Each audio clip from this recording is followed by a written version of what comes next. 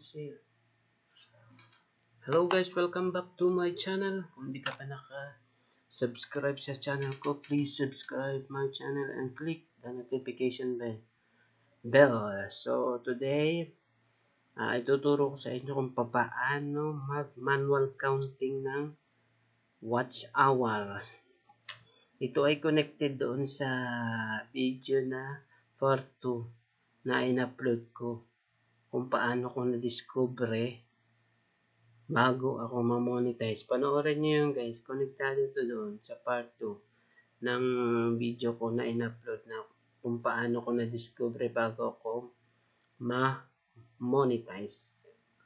At kamo-monetize ko lang po isang linggo na nakaraan. So, ituturo ko lang to kasi meron nag-ask na kung pwede daw ituro kung paano mag-manual counting. Yan.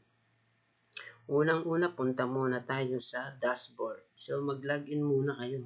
Sa inyong account, punta kayo sa dashboard. Yan. Pagdating nyo sa dashboard, ito, nandito na tayo sa dashboard. Ito yung dashboard. So, klikin nyo lang yung video. Klikin nyo lang yung video hanggang lumabas ang video.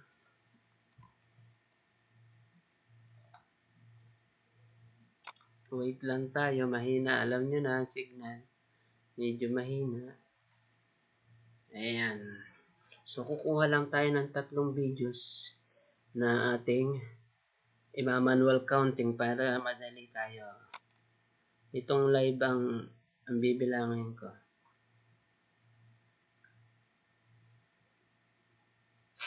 Yan, pindutin natin. Sa live ako kukuha ng para mabilis. Eto, dito muna tayo sa una. Pindutin nyo lang ang inyong video. Pag napindot nyo, lalabas na yan, video nyo. Ang details, tapos dito kayo. Analytics. Siyempre sa analytics tayo. Nandyan yung ating mga video. Klikin nyo lang yung analytics. 3 video lang kukunin natin. Tapos ikukwentahin natin. So, meron ako dito ang 254. 254. Okay guys? 254. Remember 254. So, ito ang kukwentahin natin. Ano na ito? Final na ito. Kahit ilagay nyo pa, klikin nyo dito sa kabila. 90 days. Yan. Pag pinindot nyo dyan 90 days, aangat pa yan. Halimbawa, pindutin nyo na yung huling-huli. Yung 365 days para total na yan. Ayan yung pinaka-total. Yan. So, 304 tayo. Ito yung sample ko.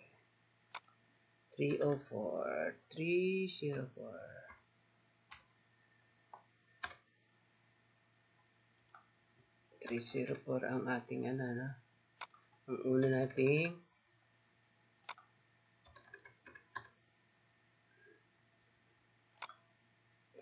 then punta na tayo sa next. Back nyo lang ang dalawa.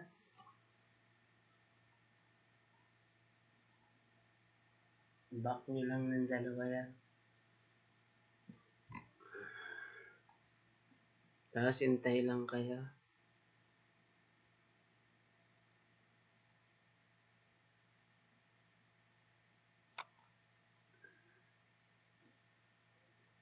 Ayan.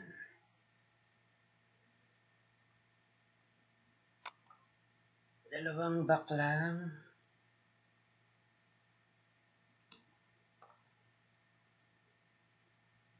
Balik ulit tayo sa video. May na-signal. Yan. Punta naman tayo sa kabila. Sa susunod na video, 3 lang kukunin natin guys. 3 lang siya. Hintay ulit tayo.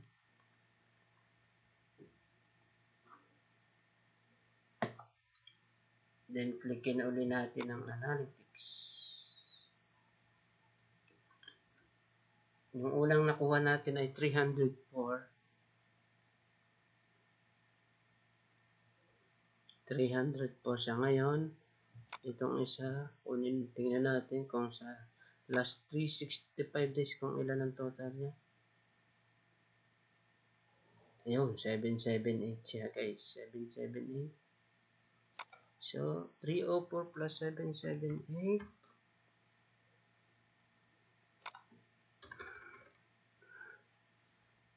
Okay. Back na ulit tayo.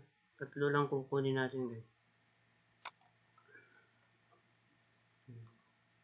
Ganun lang kasimple.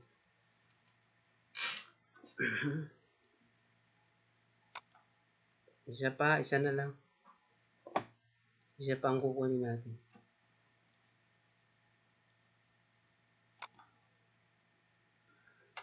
Medyo mahina ang net natin guys.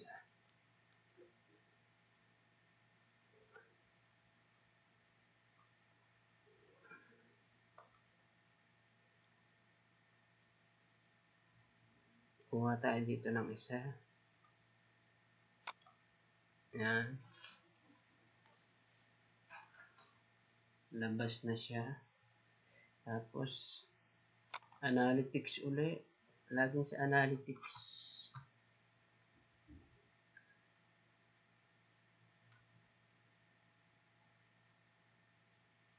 At lagi niyong tatandaan, i-click nyo sa 365. Ayun na yung pinaka-total niya. Hindi na yan mababawasan. 365 days. Kasi pagka nasa 28 siya, minsan hindi siya updated. Kaya ilagay nyo sa last 365 days. Tapos 454. Yan. 454. Plus 454 tayo. 454 equals na natin 304.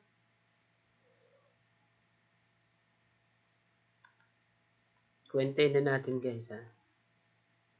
Kakalculate ko na 304 plus 778 plus 454 equals 1536. 1536 total minutes. So, ang gagawin natin, yung 15, itong total natin na 1536 is i-divide natin sa 60. Divide natin siya sa 60. 1536 divide 60 equals 25.6. Ito na. Equals 25.6. 25.6. Yan po ang total na watch hour na manual counting natin. Ito yung minutes plus natin. Tapos ang total na minutes ay 1536 divided by 60 equals to 25.6 total. Ito na po ang total watch hour natin. Ito po. Ganun lang kasimple ang pag manual counting. Kasi kaya ko sineres to sa inyo kasi baka may dinilit kayong mga video na mataas ang watch hour, ayun po ay babawas sa inyo. At kahit nandun na po siya sa watch hour, nandun siya sa monetization na watch hour, hindi po nagbabawas ng watch hour doon. Kaya tuloy-tuloy lang po ang bilang ng watch hour. Kaya kung may dinilit kayo, ganito ang gawin nyo para sigurado doon sa parto na na video ko, panoorin nyo yun. May in-explain ako doon. Konektado yun dito. Ganun lang kasimple guys. Kung may mga question pa kayo, pwede kayo magtanong. Kung gusto nyo mag-upload tayo ng mga video na gusto nyo, na hindi nyo pa Naintindihan? Mag-upload tayo guys. Pero please subscribe my channel at tapusin nyo ang video na to. I hope na may natutunan kayo dito. Sigurado ko mga guys. Maraming salamat po sa inyong lahat. Ayan po. Ito po yung total. Ito po yung ating ganito lang po yun. Punta sa dashboard, analytics, tapos klikin lang yung inyong sa kanan, yung 365 para total na siya. 365 para total. Tapos i-plus nyo lang, tapos divide nyo sa 60, tapos total na, yun na po ang total. Hindi na po yung magbabago. Huwag na po kayong pumasi dun sa may monetization. Huwag na po kayong pumasa doon sa monetization. Kasi po malilito lang kayo, lalo na kung nag-delete kayo. Okay guys, thank you very much and thanks for watching.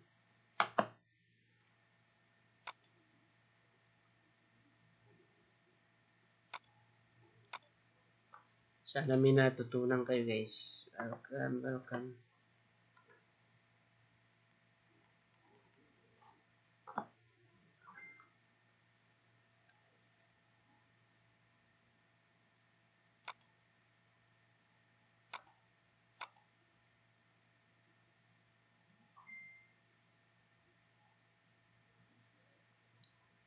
At kung di nyo na naintindihan, ito yung part 1.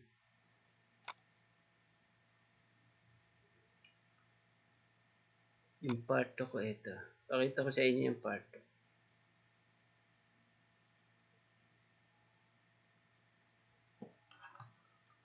Ang part 2 ng videos ko.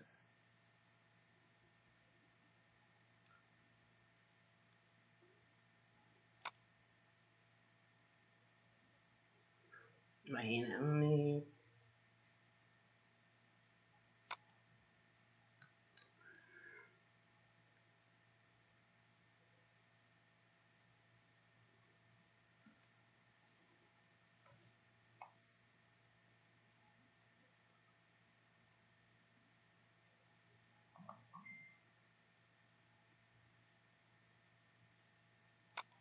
Ito yung part 2.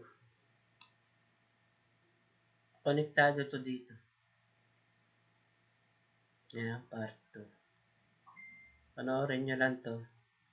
Paano ko nadiskubre matagal mo monetize.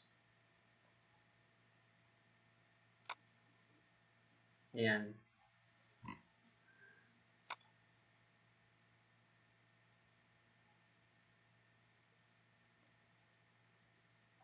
Okay guys, thank you very much.